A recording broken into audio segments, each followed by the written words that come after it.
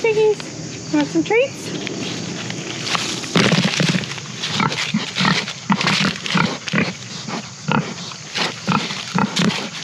Okay guys, so I just harvested my pears because it's that time of year. And you know how I was talking to you about blight hitting my garden? Well, I went inside and I studied it for a day. And the thing is once your plants get blight, they can stop ripening the fruit.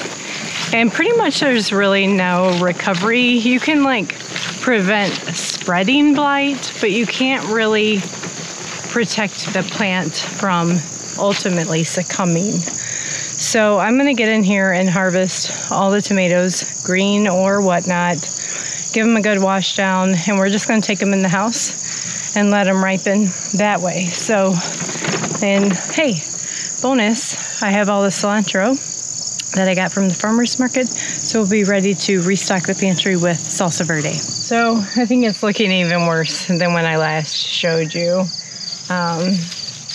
So that's kind of sad.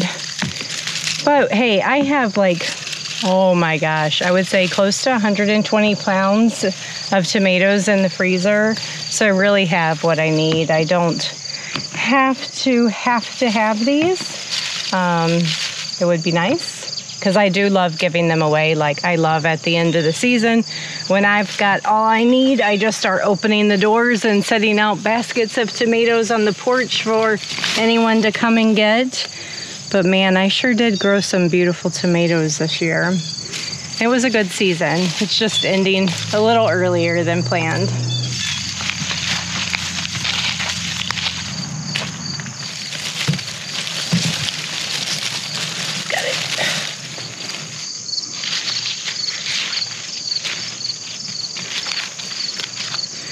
So I'm going to tell you something. I have quite a few videos on ways to preserve green tomatoes. And one of the funnest facts, I think, is that if you didn't have a good zucchini year, you can use your green tomatoes, firmer green tomatoes, very similar to how you would use zucchini. So I've made like green tomato chocolate chip muffins, green tomato spice breads, things like that. You can use green tomatoes to make like mock strawberry jam. I have a video on that. I've pickled green tomatoes. Instead of tomatillos, these nice firm green tomatoes, you can roast them and make your salsa verde. I have a video on that. And then my favorite one that I did for the first time last year was I made a dal, an Indian curry dish that gets canned, and then you can add shrimp, chicken, whatever choices of food, or just keep it vegetarian, serve it over rice in the winter. We love that. So lots and lots of things that I could do right now with my green tomato harvest, or you can just bring them in the house and let them ripen and continue to add to your stores for using fresh tomatoes. Oh man. Okay. What are you trying to be? Holy cow. It's half a face. He's smiling his way out for the season. That's a good feeling. So I did want to say one other thing about like some things that I learned about blight.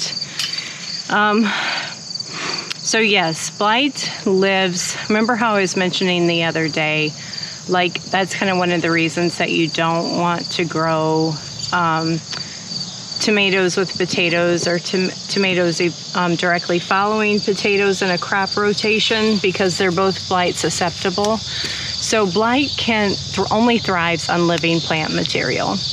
And when living plant material is often found in the soil, that's kind of where it can harbor.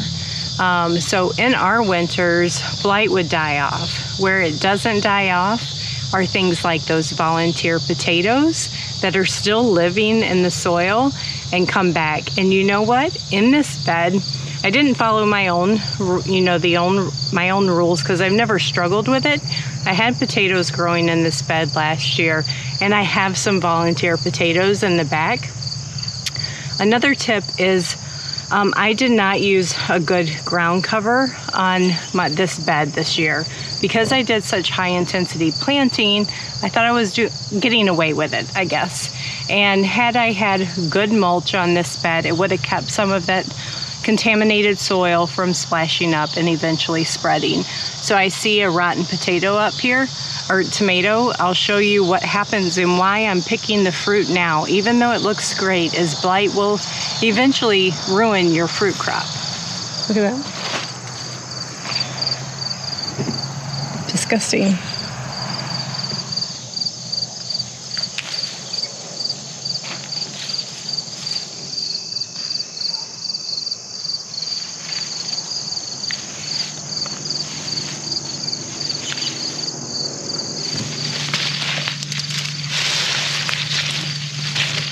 Hey, I was about to pick that. Sorry.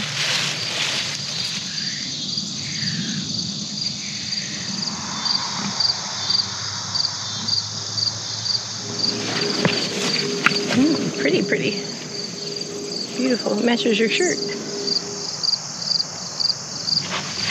I mean, we harvested pretty much everything other than the cherry tomatoes. So let's take a look at what we got.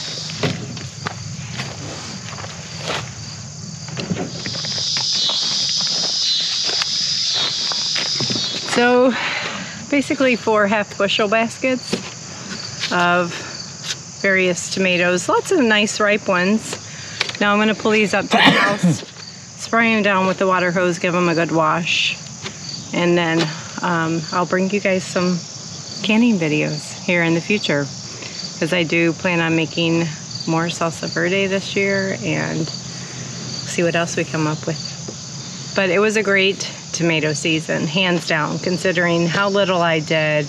I'm fortunate that I made it this far in my garden season without dealing with more pressure from infestation of whether it's funguses or pest. So just wanted to share with you what I'm doing and what I learned. So thanks guys for coming with me out in the garden, and happy growing and gardening where you are.